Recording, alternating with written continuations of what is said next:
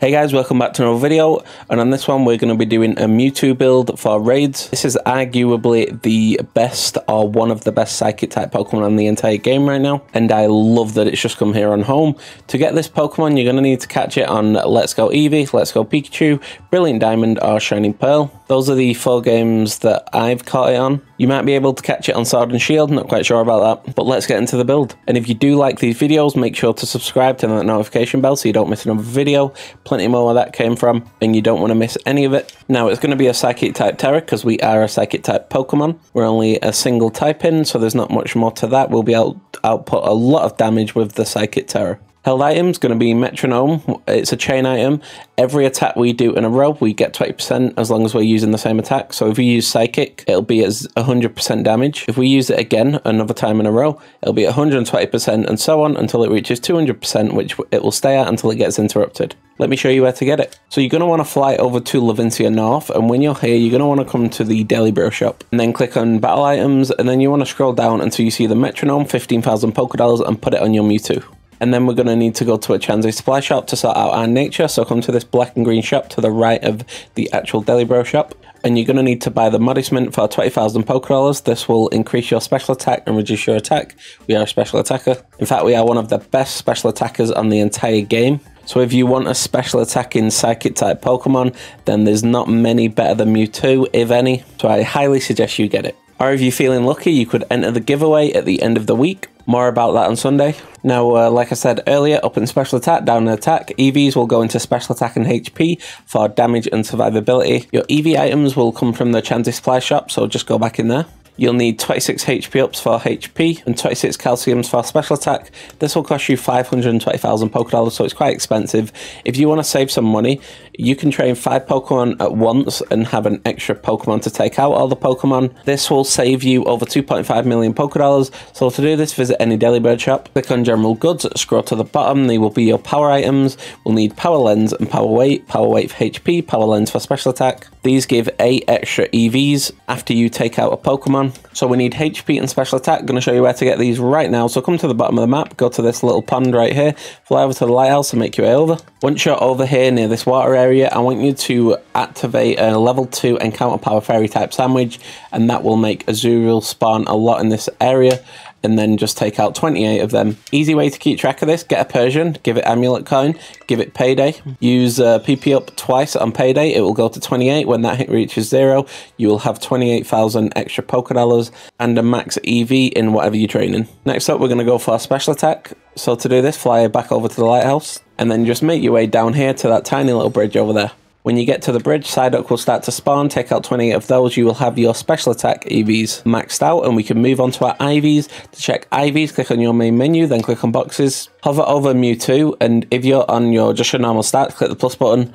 It will go to your max IVs. As you can see, we only have 4 max IVs, so we're going to need to go and buy 2 more. So check how many you need. We don't need attack, by the way. So if you can save yourself some money, then you might as well do that. And then we're going to be visiting a Daily Bro shop, so I'm going to go to the one in Levincia North. When you get to the actual Daily Bro shop, just go inside. Click on General Goods. First item will be a bottle cap. 1 bottle cap equals 1 max IV. Get however many you need. I'll need to buy 2, which will cost me 40,000. And then we're going to be flying over to Montenegro. Speak to the person next to the Abomasnow. He will hyper train your Pokemon. Click on your Mewtwo. Click bottle caps. Then you're going to click HP, Defense, Special Attack, Special Defense, and Speed. Then start the training. Now, as you can see, my special attack has gone up by 16 points. We was at 431, now we're at 447. That will do a lot more damage for us. Moving on to the ability, we have 2 abilities. Pressure, which doubles the use of our target's PP, so they lose PP quicker. And we have Unnerve, which prevents the opponent from using a berry. Neither of these are useful in raids, so just leave it. Whatever you have, you're fine with. Moving on to the moveset. If you're enjoying this video so far, by the way, smash that like button. It helps out a lot, and I do appreciate it. So we have Psychic, Nasty Plot, Psychic Terrain, and Psy Strike. Now, this sets up a nice little way of taking out the raids. It does a ton of damage, or you can go for the one-shot. Psychic is going to be a really powerful move. 90 power, 100 accuracy, can lower the target's special defense. It's an amazing move. Nasty Plot, another amazing move. It will raise our special attack by 2 stages. Psychic Terrain will increase Psychic type moves by 50% for 5 turns. And Psy Strike is even more powerful than Psychic. 100 power, 100 accuracy. but instead of dealing special damage, we deal physical damage. But that doesn't change the fact that the damage it does is based off our special attack. So whichever one is lower, the defense or special defense is what we'll be using. If it's both the same, we'll probably be using Psy Strike. Might mix it up and use Psychic sometimes. So we're pretty much prepared for everything, unless we get put to sleep. But we don't worry about that. So Psychic and Psy Strike, you learn through level up, gets level 100, you can just relearn them both. As for Nasty Plot and Psychic Terrain, we will need TMs to learn these. So we're going to need to come to the Pokemon Center, the green section, that'll be the TM machine. We're going to do Psychic Terrain first. We're going to need 3 Slowpoke Claws, 3 Indeedee Furs, and 3 Drowsy Furs. So let's go get these real quick. So we're going to go after the Slowpoke first, so come right here on the map, fly over to Casseroya Watchtower number 1, and then we're just going to be jumping down and looking for Slowpoke along this path right here.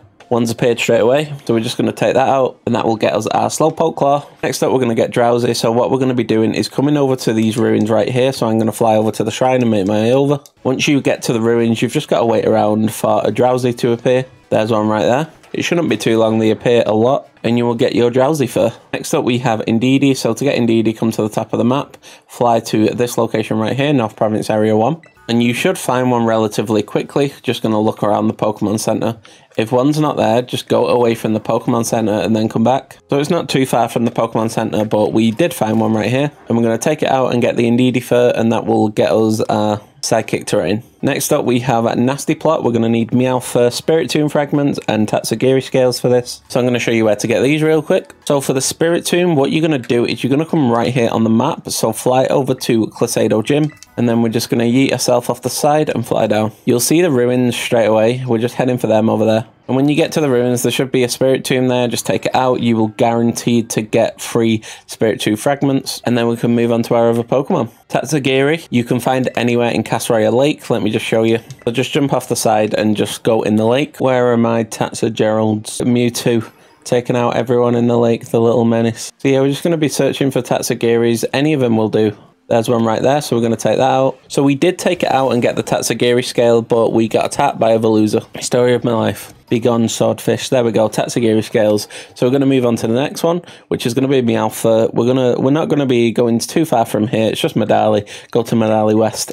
And you're just going to be going around the outside of the town. When it says West Province Area 3, you will start to see them. There's one right there. We're just going to take that out. You can take out Meowth or Persian and you'll get the item. You'll get your Meowth, and then that's the full build. So let's get into showing you just how strong this Pokemon is in raids. We have our first victim, and annoyingly it's one that poisons you 24/7. It's going to be a 6-star fighting type Dragalga. Let's get straight into it. Now you can actually do this build with a Shell Bell and just survive, and then actually set up the Nasty Plot even more, but I like doing it this way. So turn 1, we're always going to use Nasty Plot. He hits us with a Toxic, that's fine. Turn 2, we're going to use Psychic Terrain. We're taking a lot of damage from that poison now, so turn 3, we're going to have to heal up. Question is, do we go for it? We're going to go for it. I'm going to try and get the one-shot. So we use Nasty Plot again. Maybe Life Orb would have been better for actually going for the one-shot, but most of the time I'm not going to be going for the one-shot.